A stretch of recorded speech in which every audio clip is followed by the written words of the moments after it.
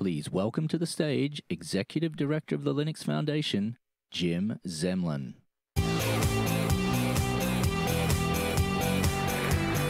Good morning. Good morning, everyone. Wow, we have a full house today. That's great to see. Last year, we had this event in Austin, Texas, and we were still kind of all coming out of the pandemic, if you recall, for those of you who attended last year.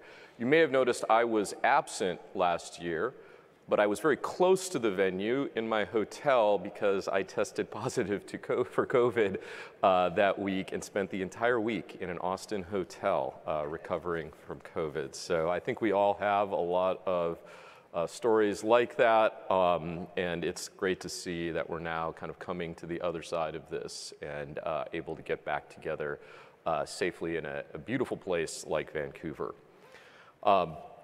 We have all kinds of exciting things happening this week. We have about 2,000 people here on site and another 2,000 people joining us virtually, so hello for the folks online. I want to first start out by thanking our sponsors. I want to thank especially our diamond sponsors, Amazon Web Services, Discover, and Google, who really, we couldn't do this without them. I'd also like to thank our platinum sponsors, OpenSearch and Red Hat. Again, we could not do this without the support of our sponsors and all of you.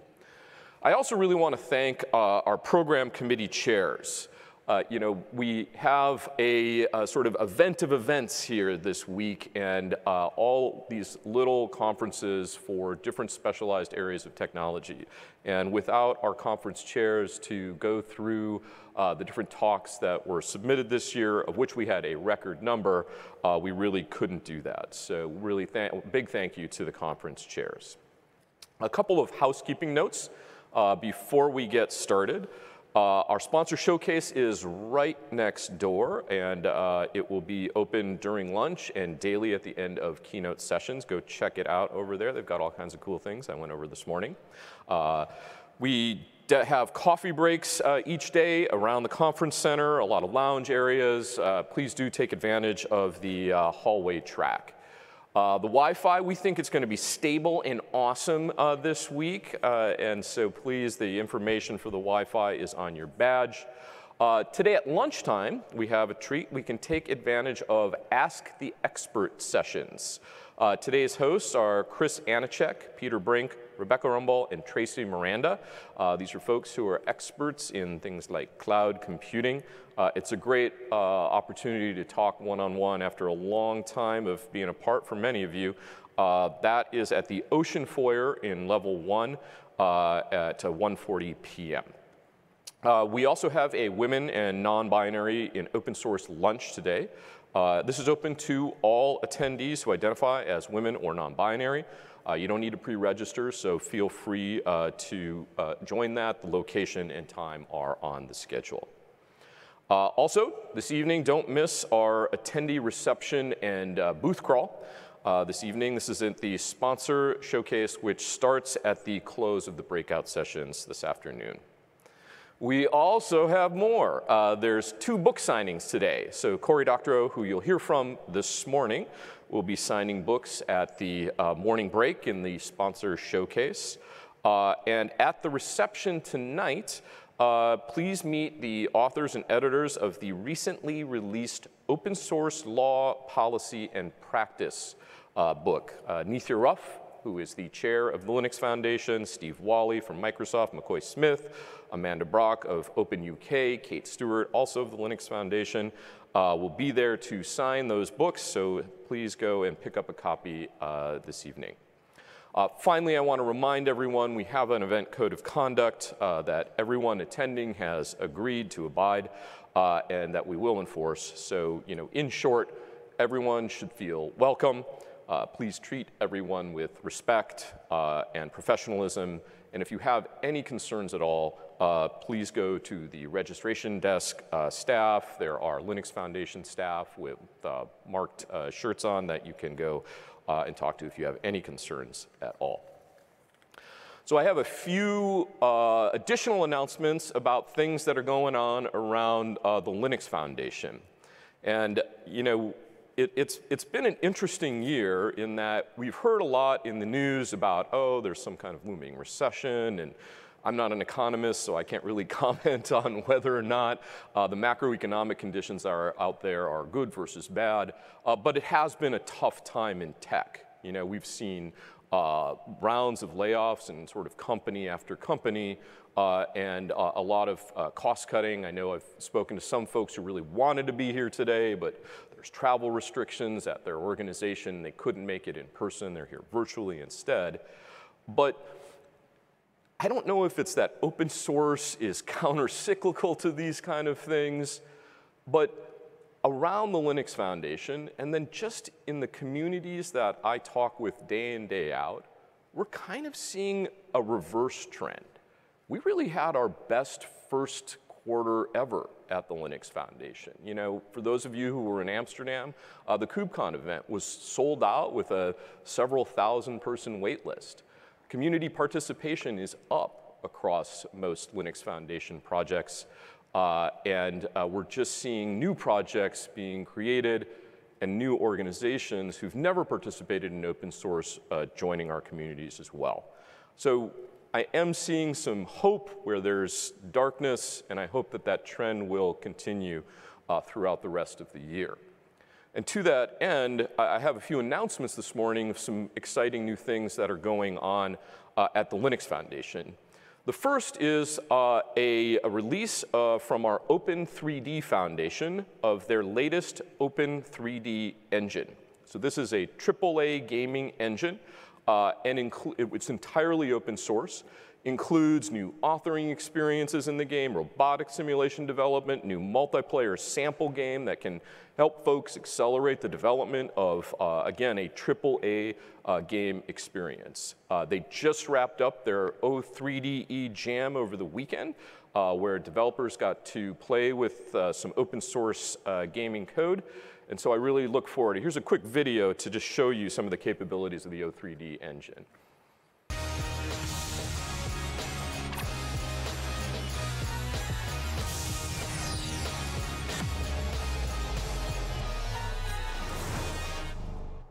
So go check this out at our O3D Foundation, 3DE Foundation website. And again, this is sort of the first of its kind, which is really a AAA, first-class, totally open source gaming engine.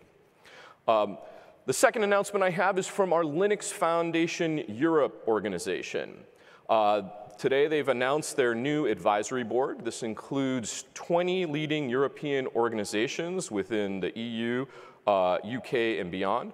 As you all know, the Linux Foundation announced last year our Linux Foundation Europe entity. This is a separate but sister entity of our organization that is located and incorporated in Europe and serves the European community.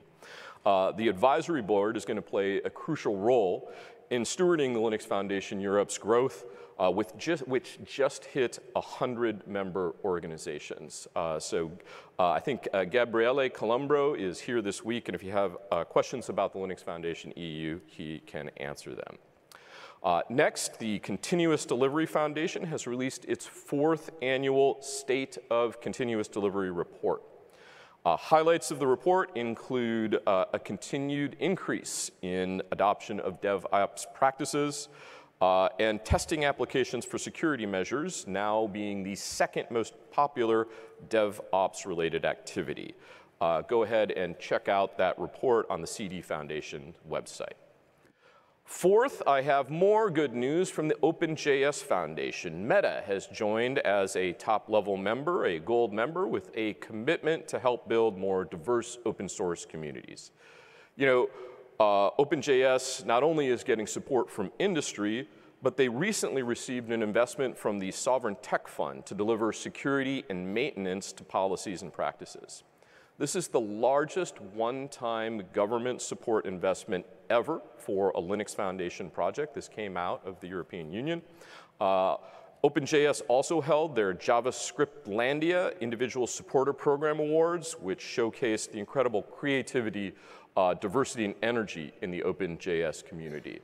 It's impressive to see the OpenJS community responding to things that they need to work on around security, but also continuing the innovation and support of the community members and making sure that it's a diverse and exciting group.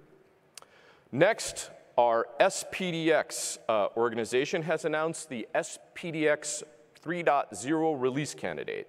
This is the first in a series of releases that will lead to the general availability of SPDX 3.0. Software bill of materials is a really critical part of helping us to improve our collective cybersecurity. This allows people to easily understand what software they're running in production, and when there are problems with that software, to be able to quickly locate it and remediate any problems. I'd like to encourage the software bill of materials tooling community to provide feedback to the specification, model, and profiles of this SPDX 3.0 candidate so they can take your feedback into account for the full SPDX 3.0 release. Next, we have an announcement around our Open Source Security Foundation. OpenSSF has welcomed Omkar Arasnam as its new general manager. Omkar is a cybersecurity and technical risk management pro with more than 25 years of experience leading organizations around the world. We are super excited to have him in our growing Open Source Security Foundation community. And finally, what a mouthful. We have one last update, which is our Linux Foundation Research and Linux Foundation Training and Certification organization have recently released a new State of Tech Talent report. This is a survey that we did which focused on the challenges of acquiring and retaining tech talent. Two quick highlights. Upskilling is becoming central to recruitment, and more organizations are seeing value in investing in their existing staff as a way to increase retention while addressing the challenges of finding and onboarding new hires. We are happy that we're now working with so many organizations to help them train their staff in cloud technologies, in things like embedded systems and more, and this report certainly validates that that work continues to grow. So check out that report's finding through the QR code on screen.